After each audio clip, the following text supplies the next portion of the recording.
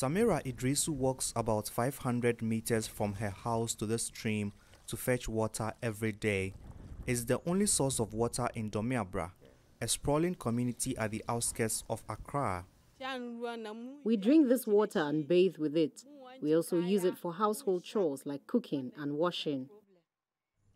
Safe water is not evenly distributed in Ghana. Many homes, especially those outside the city, are not connected to piped water. Young girls are mostly left with the task of going to streams to fetch water. Samira is 18 years old and in senior high school. She says the lack of piped water in her house has taken a toll on her education because she always gets to school late after fetching water in the morning.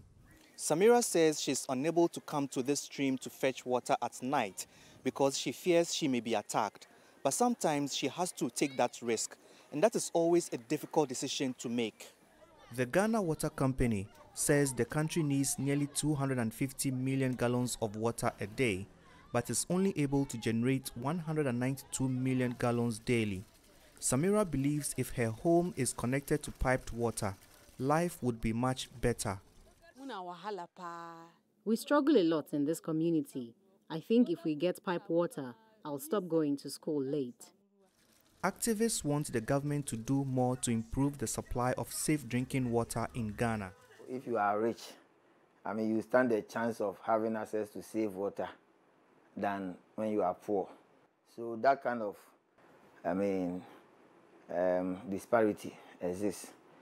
We are looking at equity and inclusion because we want everybody to have access to safe water.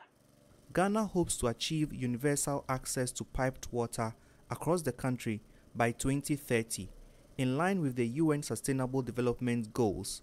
For Samira Iddrisu, that is quite a long wait.